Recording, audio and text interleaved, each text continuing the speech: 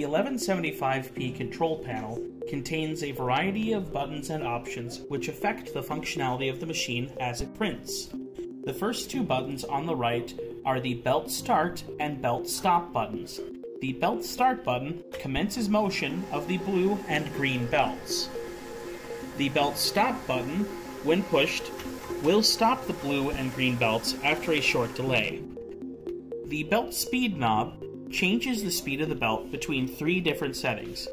At belt speed 1, the belt will travel at 12 IPS. At belt speed 2, the belt will travel at 15 IPS. And at belt speed 3, the belt will travel at 18 IPS.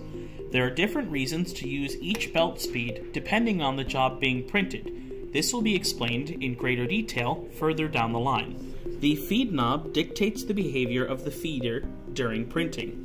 On the auto setting, the feeder will turn on and off automatically based on whether or not the printer is actually printing a job right now. When it's turned to manual, the feeder will run indiscriminately until manual mode is turned off.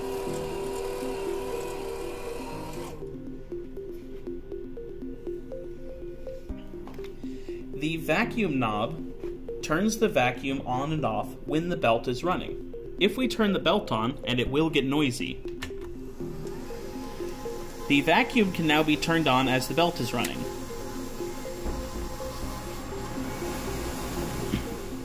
When the vacuum is running, envelopes will adhere to the belt with a greater force. This can be necessary if you're experiencing shifting of the print.